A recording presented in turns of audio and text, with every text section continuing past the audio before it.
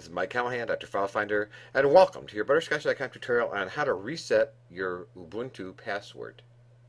So I'm in Ubuntu. I'm going to go up here and select Restart. Now if you have a single boot system, in other words Ubuntu is the only thing on the computer, you're going to need to press Escape as the computer reboots. If you have a dual boot system or a multiple boot system, you won't have to do that. You should get the boot menu when you start up. So we're tapping Escape.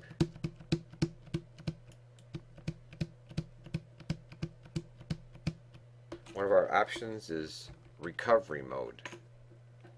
So we want to arrow down to that, press Enter. Continuing to load, but it is in recovery mode. What we want to do here in the recovery menu is drop to the root shell prompt with networking. Click Enter. So now we're at the root.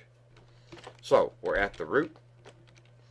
We're going to type PASSWD, the username of the person whose password we want to change, which is Doc. And then we're going to press Enter. Now we have to type in a new password. Now you aren't going to see the password. Our password's been updated successfully.